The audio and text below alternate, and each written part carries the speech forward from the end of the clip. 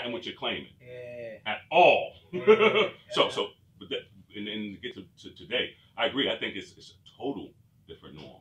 We're in a new space, a new time. This is a total shake-up. I put down when asked, how do I want to be looked at? I put disruptor. I'm a disruptor.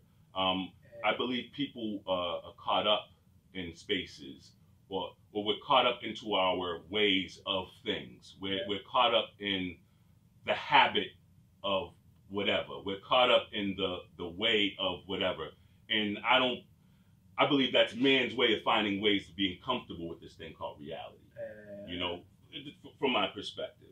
And I don't choose to see things the way people. So this lonely time, for most out there that haven't been living, I believe, in an appropriate way, or in a way that's more wholesome and conducive to life, they're like this. Oh my God, right? Whereas me and my family, we're comfortable. Like, unfortunately, I'm working from home now. But I get to still work. I still get to bring in a check. I'm trying to do like you have said, which is so powerful, and I have been before you even said it. But I'm trying to become an owner. I'm not trying to work for somebody.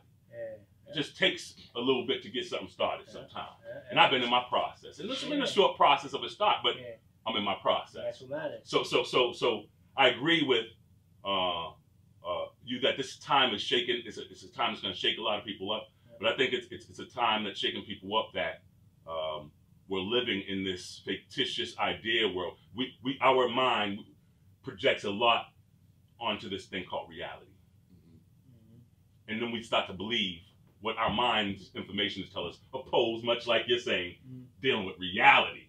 People want to deal with their mind's idea of the reality. And that's a scary and that's thing. where the problem comes in. That's how people panic. That's how the person who's being saved from drowning, it starts drowning the person who saved them because they're panicking. You know what I mean? It's like but you can't swim as it is. Like you're being saved by somebody who can.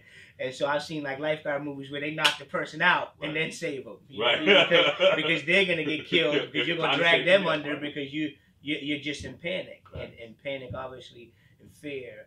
It's never a helpful thing. I mean, that's the main reason why God has not given that to His children. God has not given you a spirit of fear, but of power and love and a sound mind. A sound mind. When you're in fear, you don't have a sound mind, and so you're damaging. You're threat. Now you become the threat because you're in fear. You just amplified the fear, and you amplified the threat because you're in fear. But go ahead, my man. I know you had something you was trying to get off your chest. Thanks for checking out a clip from one of our When Iron Sharpens Iron podcast episodes. Click the link below for the full video. It gets deep.